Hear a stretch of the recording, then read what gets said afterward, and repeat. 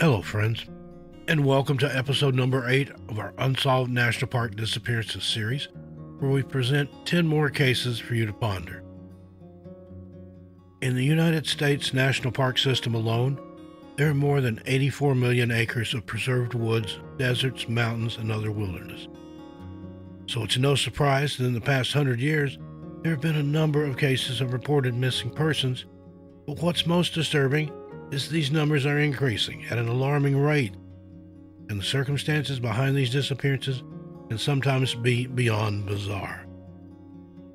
Today, we'll discuss 10 more unsolved national park disappearances here in episode 8. Please note that some of the cases have very limited information, but we will do our best to keep you updated of any new developments in future episodes. With that said, sit back, relax, and let's begin. Number 10. Jacob Reynolds. 28-year-old Jacob Reynolds, along with 3 of his friends, Glenn Lauder, Mitch Adams, and Ryan Stone, disappeared on March 13, 1997, from the Estrella Mountain Regional Park area of Arizona. The friends were last seen riding off-road vehicles at the foot of the Estrella Mountains south of the Phoenix International Raceway in Maricopa County. The friends were reported missing to the Maricopa County Sheriff's Office. A suspect was later arrested in connection with the disappearance, but was released due to lack of evidence. The Maricopa County Medical Examiner's Office stated they could have been victims of an animal attack after bone fragments were later found in the area. An official statement from the Maricopa County Medical Examiner, however, admitted there was not enough evidence to positively conclude whether the remains belonged to any of the missing friends. On May 6, 2001, Arizona federal wildlife officials killed a 300-pound black bear that was suspected of attacking a camper. The county attorney's office said this was likely the same animal responsible for killing these boys, and the case of the missing friends was closed. Arizona Fish and Game officials, however, disagreed, since there had been only one reported fatality in Arizona over the past decade from a bear attack. Plus, they believe it highly unlikely that an animal the size of the bear that was killed would be capable of attacking and killing 4 grown men in the same attack. The chances of that were astronomical and simply too far-fetched. What happened to these 4 friends, then, who were just out for some off-roading fun? Now, around the time of their disappearance in 1997, there were large numbers of reports from people all around the Phoenix area that they had seen UFOs in the sky. These sightings have led some to speculate that Jacob and the other men may have been abducted by something otherworldly. What do you think happened? The families of the 4 missing friends are asking for the public's help in finding out what happened to their loved ones so they can get some closure. Anyone having any information regarding their case is encouraged to contact the Arizona Division of Missing Persons on the web at www.maricopamissing.com or call toll-free at 1-855-2-FIND-THEM. As of April 2021, Jacob, Glenn, Mitch, and Ryan remain missing, and there have been no further updates. Number 9. James Pruitt. 70-year-old James Pruitt went missing on February 28, 2019, from the Rocky Mountain National Park. He's described as a white male standing 5 foot 6 inches tall and weighed 150 pounds.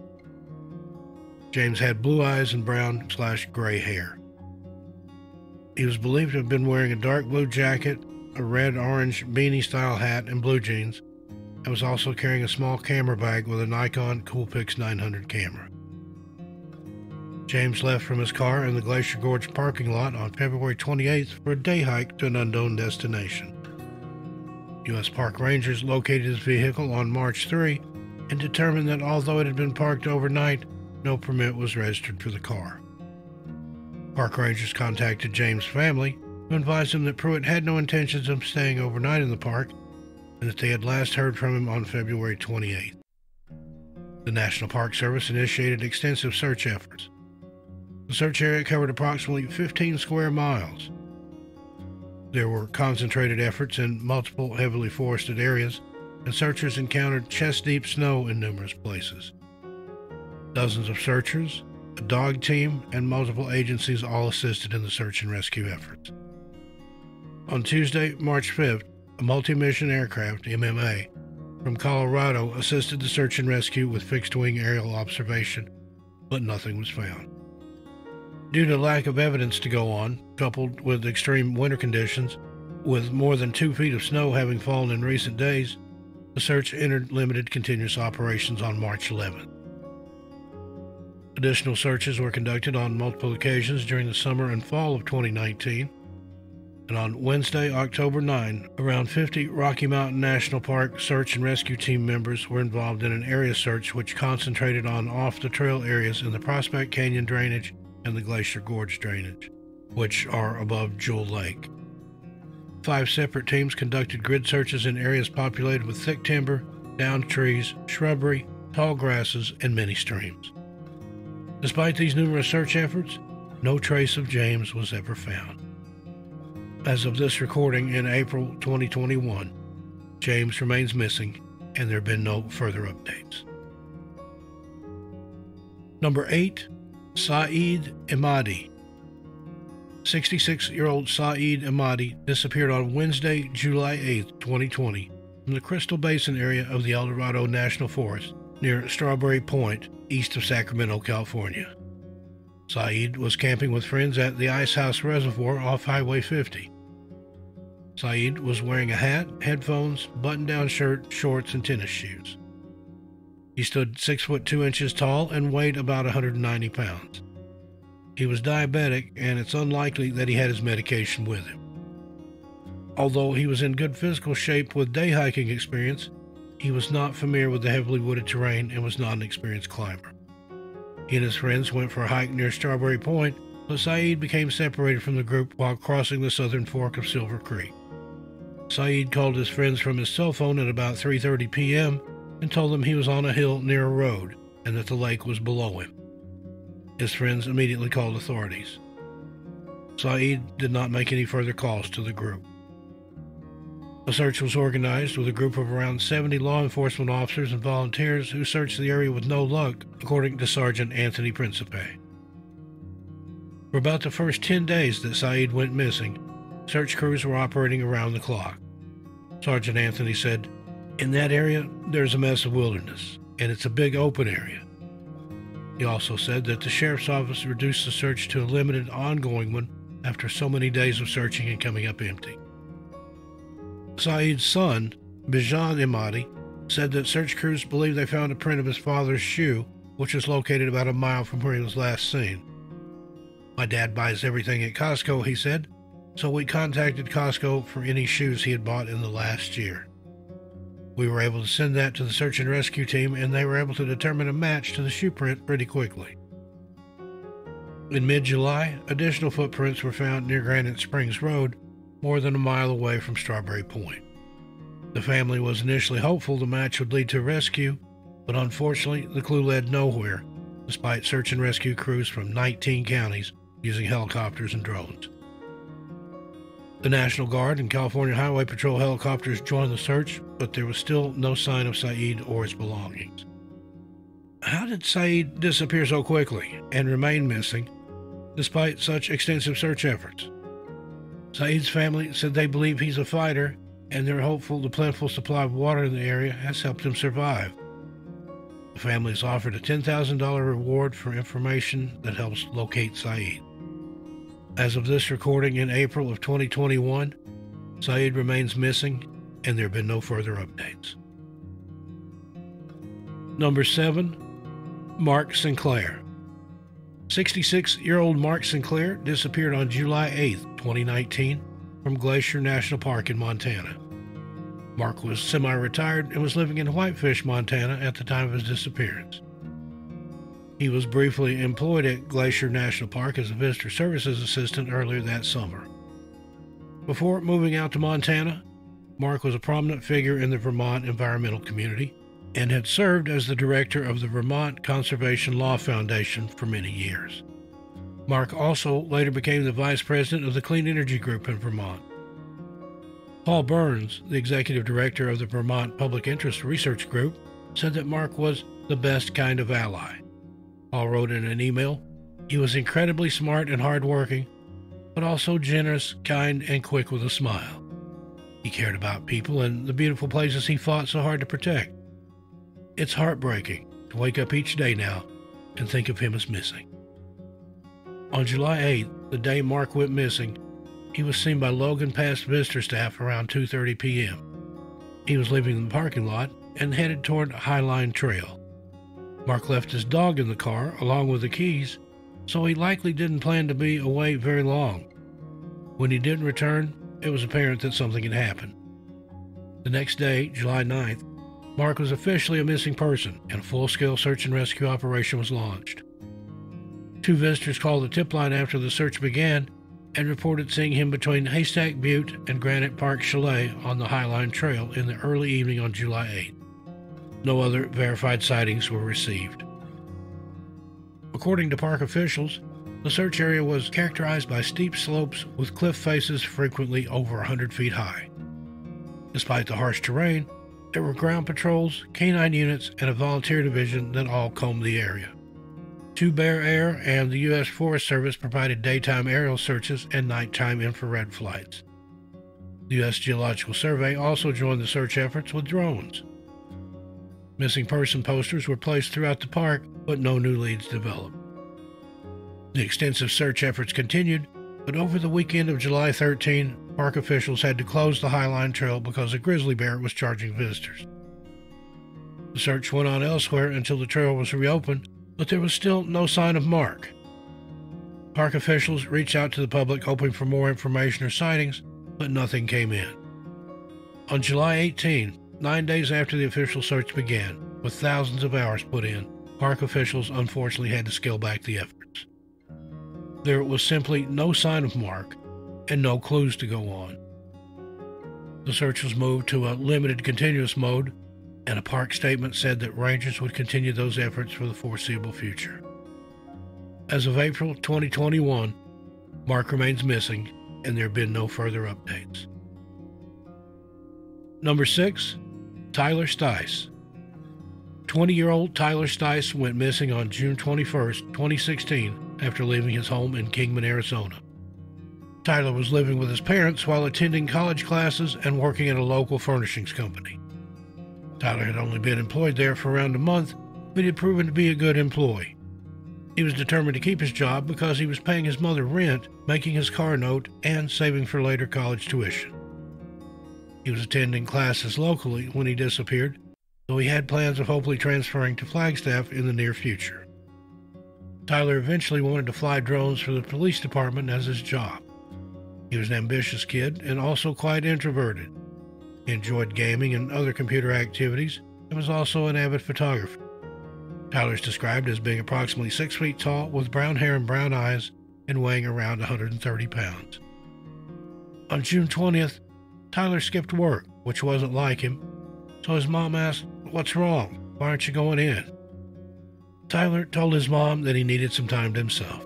He left the house for a while, but then returned and spent the rest of the afternoon outside with his dad. When they came back in the house, Tyler retreated to his room once again. The next day, June 21st, Tyler woke up and got ready to leave the house.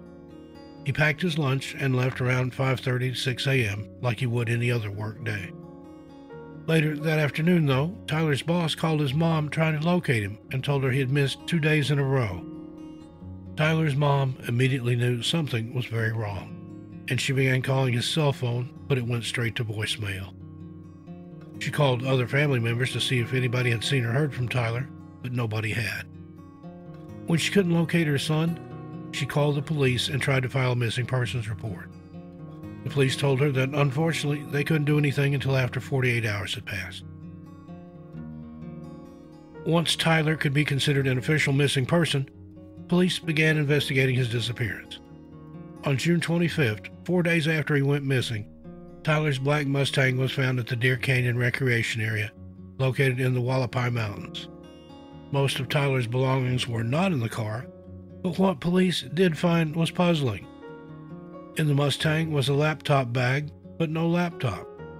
His camera was found in the trunk, which was odd, because according to Tyler's older sister Jessica, he never went anywhere without his camera. There was also a cup of chai tea in the passenger side of the vehicle, but according to his family, Tyler didn't like chai tea. Also of note was the fact that the exterior of the car was impeccably clean, even though it was suspected to have been out there for several days. After the discovery of Tyler's car, his family was even more concerned. According to them, Tyler wasn't really an outdoorsy person, so none of the findings made any sense. Search and rescue canines were brought in, and they tracked Tyler's scent through the woods and into a nearby Girl Scout camp, about a mile away from the car, and then back out of the woods to a main road. The route was searched, but no further signs of Tyler were found. The investigation behind Tyler's disappearance deepened, and authorities began digging up any information they could on his recent history. Another shocking discovery was made. Tyler was on video surveillance June 19th, just 2 days before his disappearance, buying a .22 caliber rifle at a local Walmart. He then went to a second unidentified store and bought corresponding ammo for the weapon. Tyler's family was further confused by this, as Tyler didn't like hunting, hiking, or anything of the like. The .22's location is unknown, but police believe it to be in his possession when he left. No further evidence was found pertaining to Tyler's case or whereabouts, and he is considered an endangered missing person. As of April 2021, Tyler remains missing, and there have been no further updates. Number 5. John Devine. 73-year-old John Devine went missing on September 7, 1997, from Olympic National Park in Washington State. John was said to have been an experienced hiker and intended to climb Mount Baldy in Olympic National Forest using the rugged Maynard Burn Trail. When John failed to show up after the hike as planned, family reported missing to the authorities. A search and rescue operation was launched that included officials as well as volunteers. During the search, a rescue helicopter crashed, killing 3 people and injuring 5 others at the 5,000-foot level of Mount Baldy, 20 miles south of Port Angeles. It fell shortly after taking off from the mountainside to do an aerial search. On top of this tragedy, authorities said the chances of finding John alive had dropped significantly as snow and a bitter cold front swept through. The mountainous area was already steep and rugged with dense shrubbery, so the weather conditions further complicated the search efforts. Nevertheless, the search went on and included 4 canines. The last time John was seen was on Gray Wolf's Ridge on the park's north side. No additional sightings were reported. The search continued for a week, but no evidence was found. As of April 2021, John remains missing, and there have been no further updates. Number 4. Paul Michael Lemaitre. 65-year-old Michael Lemaitre disappeared on July 4, 2012, while competing in the Mount Marathon race in Seward, Alaska, which lies south of Anchorage. This event was Michael's first time competing in the Mount Marathon race. 2012 was the 85th running of the Mount Marathon, which has become a major event in Alaska. There are a limited number of entries, with around 90% of the participants being returnees, and a lottery system is in place to help determine who gets the coveted entries. Participants are required to run up the mountainside surrounded by thick forests and creeks. The race spans over 3.1 to 3.5 miles depending on the individual's route. Starting in downtown Seward, racers run a half mile to the bottom of Mount Marathon, then scramble about 2,900 vertical feet up muddy cliffs before getting to race point. The participants go downhill over snow and rock fields, waterfalls, and cliff facings until they reach the finish line back on the streets of Seward. Tim Liebling had warned the racers during the safety conversations prior to the race, "If you have not been up that mountain before, you should consider going home right now, and you should not be in this race." Michael, however, was undeterred. He was a fit and healthy person, having been a regular visitor to the gym and completed a 12K event only a month earlier. So, despite the warning, he chose to continue. The second wave of the race, which Michael was in, had started at 3:15 p.m. Around 5:45 p.m., Tom Walsh, who was a race steward, saw Michael ascending to the turnaround point about 200 feet from the top of Mount Marathon. Michael was wearing black shorts, a black t-shirt, and a black headband. By that point, the area was getting foggy and cold, but Tom saw no reason to be concerned. Tom asked Michael for his bib number, Michael replied 548 as he descended back toward the town. Tom texted race officials that bib number 548 would be home in about an hour and a half. Hours later, search and rescue teams were called to the scene to search for Michael around 8 p.m. when his wife, Peggy, called and reported that Michael hadn't returned. Temperatures were falling and there was worsening rain in the area. By 2 a.m., an Alaska State Troopers helicopter equipped with infrared radar was scanning the mountainside. Searchers were worried that if he wasn't already injured, Michael probably had hypothermia due to his clothing, likely exhaustion, and the freezing weather conditions. On July 5, the next morning, the 210th Rescue Squadron of the Alaska Air National Guard, which specialized in searching for downed aircraft and missing hikers, arrived with an HH-60 Pave Hawk helicopter to provide another infrared scan. A team of up to 60 searchers also scoured the mountain, including the other side away from the race course. There was no sign of Michael anywhere. 4 days after Michael disappeared, the official search was called off, though the Seward Volunteer Fire Department kept looking. A cadaver dog was sent into the area, but found nothing, and friends had helped pay for the taking and analysis of high-resolution photographs of the mountain. These endeavors turned up empty-handed as well. It was as if Michael had just walked off the mountainside and had disappeared from the face of the earth. Mountain rescue experts, firemen, state troopers, search dogs, and Michael's family and friends spent thousands of combined hours searching the area without a single clue ever being found. Even after the official search was called off, volunteers continued to search the mountain, including Michael's daughter, Mary Ann, who said, "Seward has so much meaning to my dad. So here he is, looking out. He's on Mount Marathon somewhere." In July of 2013, Michael's widow sued the Seward Chamber of Commerce, who organizes the yearly race, for $5 million, but eventually settled out of court in October 2014 for $20,000. Race organizers implemented a number of new safety measures in 2013 following Michael's disappearance, including mandatory signed statements from runners that they've completed training runs on the course, a 1-hour time limit for racers to reach the summit, and sweeps of the mountain by volunteers after each wave of the race concludes. These efforts will hopefully keep another tragedy like Michael's from happening. As of April 2021, Michael remains missing, and there have been no further updates. Number 3, Jeffrey Kirkwood. 53-year-old Jeffrey Kirkwood was last seen on April 16, 2015, by a sheriff's deputy who had incidental contact with him. Jeffrey initially disappeared while on a camping trip in the Buena Vista Valley in Nevada near Fencemaker Canyon. According to his family, Jeffrey had intended to live off the land in isolated frontier-type areas and had already safely done so in other states during the months prior to visiting Buena Vista Valley. It's unclear how long he planned to live off the land. When Jeffrey was initially reported missing, search crews from Washoe and Churchill counties joined Pershing County crews to assist in the search for Jeffrey. The Nevada Civil Air Patrol flew during the searches but were unable to locate him. Some of Jeffrey's belongings were reported found in an abandoned building. One of the findings included a notebook that Jeffrey had apparently kept updated.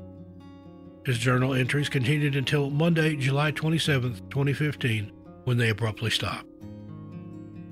There were also reports of several bloody tissues being found in conjunction with Jeffrey's other belongings.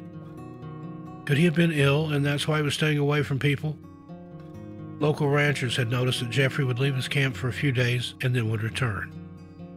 There was bad weather in the area, which included heavy rainfall, and ranchers reported that Jeffrey hadn't been seen for several days. An article later stated, Jeffrey's body was found in December, but the cause of his death was unable to be determined.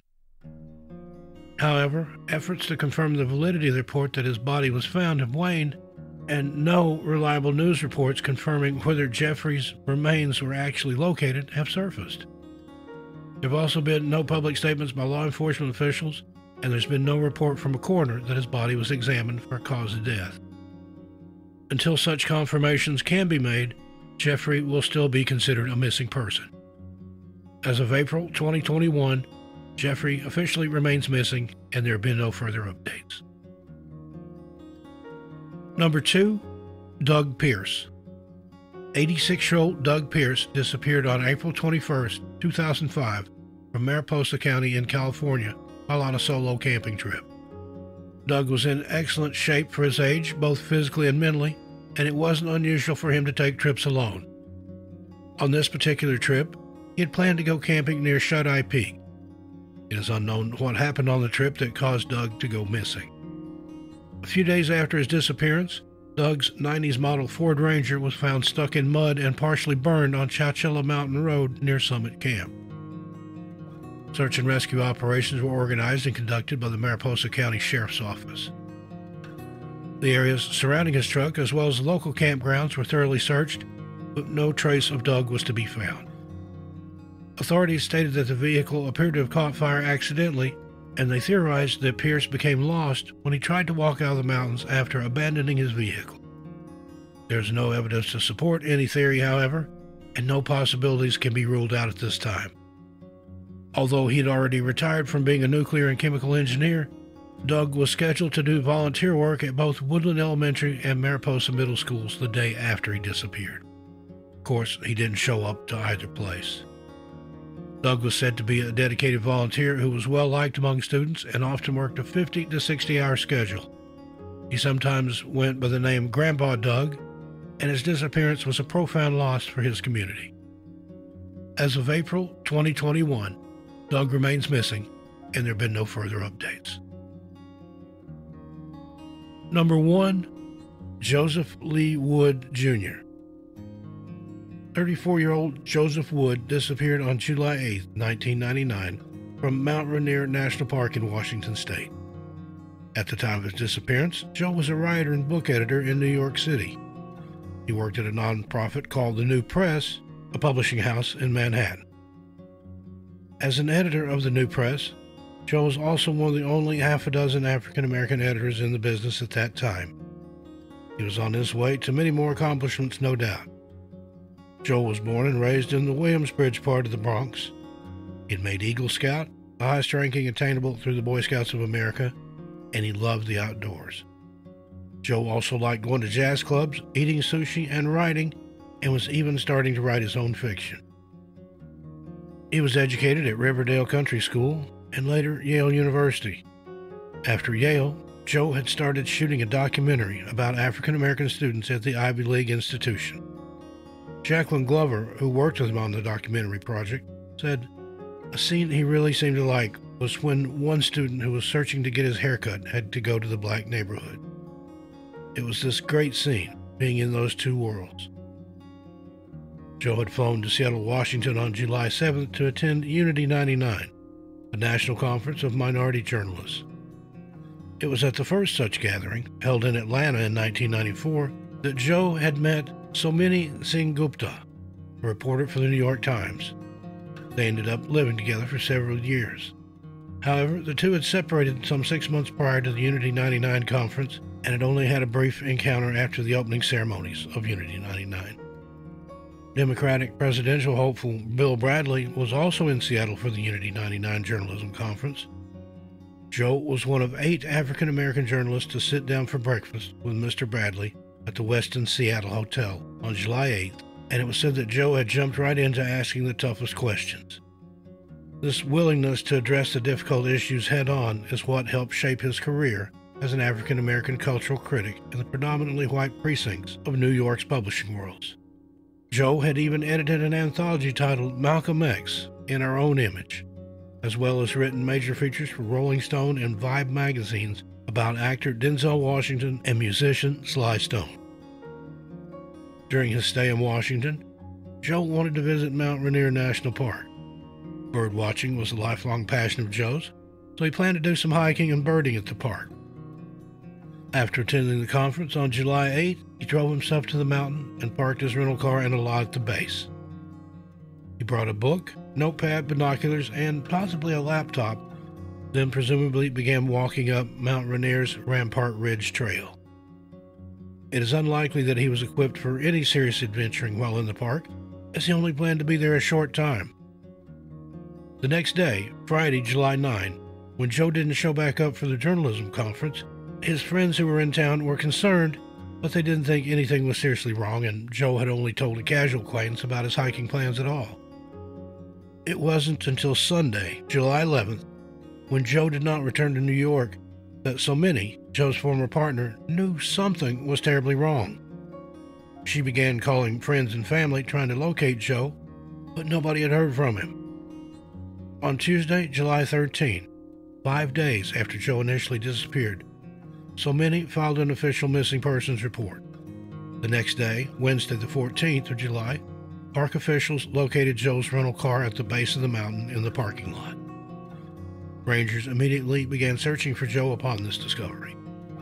According to a receipt found, Joe had entered the park at 12:29 p.m. on Thursday, July 8th. Although he lacked more sophisticated hiking gear, a receipt found with Joe's belongings showed that he had purchased a windbreaker in Seattle. This, at least, was some good news. However, according to Joe's friends, he had a heart condition that had just been diagnosed in October of '98 after he had a fainting spell at an airport, and Joe was considering getting a pacemaker because of the event. This was not such good news, because it added the possibility that Joe might have had one of these fainting spells while on the mountain. Throughout the search on July 14, nothing was found to indicate where exactly Joe had gone. The Park Service organized many search teams comprised of backcountry rangers, firefighters, and general volunteers. The teams fanned out along the southwest face of the mountain and scoured the landscape. They walked the creek beds, clambered down ravines, and inspected whatever crook or crevice or cranny they came upon. Meanwhile, K-9 search and rescue teams covered the hiking trails, and helicopters performed aerial searches. The specific issue with this search operation was, during the winter of '98 and '99, Mount Rainier had been blanketed by the third heaviest snowfall in its recorded history. This meant that, on the warmer, sunny couple of days after Joe's disappearance, as much as 2 feet, or just over 60 centimeters, of snow had quickly melted, washing away any tracks or scent that Joe might have left while on the mountain. Nevertheless, the search continued, coming up empty. On Thursday, July 15th, the last known person to have interacted with Joe came forward with the first and only lead in Joe's disappearance. He was another hiker named Bruce Galmond, who had met Joe around 4 p.m. at an elevation of about 4,800 feet, or 1.5 kilometers. There was around 2 feet of snow on the ground, but up ahead where Joe was headed, there was snow as high as 8 feet. Joe chatted with Bruce about the birds he had seen on his hike so far, and Bruce warned Joe about an unstable snow bridge a little ways up the trail, but Joe assured him that he was going to turn around soon. The strangers parted ways at that point, and Bruce continued down the mountain and left the park. On Friday, July 16th, there was a rainfall in the area that lowered temperatures, especially at significant elevations. This weather shift made the search more dangerous. Nevertheless, the search continued. On July 17th, Saturday, Joe's father, Joe Sr., his mother, Elizabeth, and his sister, Pamela, arrived at Mount Rainier. By that point, search and rescue leaders weren't hopeful that Joe would have been able to survive the 10 days since his disappearance alone in the wilderness. Phone calls had come into the park offices from the Washington State Governor, Gary Locke, as well as the White House press office in regards to Joe's disappearance. Park rangers decided to extend the search another day, citing improving weather conditions. Still, no evidence of Joe was found despite the extensive efforts. Sunday, July 18, an emotionally difficult meeting was held, in which rangers explained why they were scaling back the official search and rescue operation. The rangers believed that Joe had suffered from a horrible accident, or perhaps a medical emergency, and there had been no trace of him after hundreds of hours of location efforts. They unfortunately didn't believe he was alive and on the move, since hypothermia would have certainly set in without proper equipment and shelter. And they figured if he had a falling accident, searchers would have found him lying on the ground. Instead, they found absolutely nothing. There were no signs of a struggle, no equipment was found, nothing. It was as if Joe had simply vanished. Rangers pointed to the mountain's various dangers being the likely cause of Joe's disappearance. 2 other men had also been lost on Mount Rainier so far that year.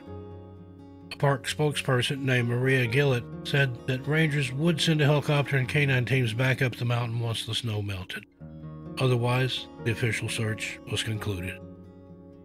Joe's family and friends were understandably devastated. Many people had even gotten together to hire a private investigator, but nothing conclusive was ever found.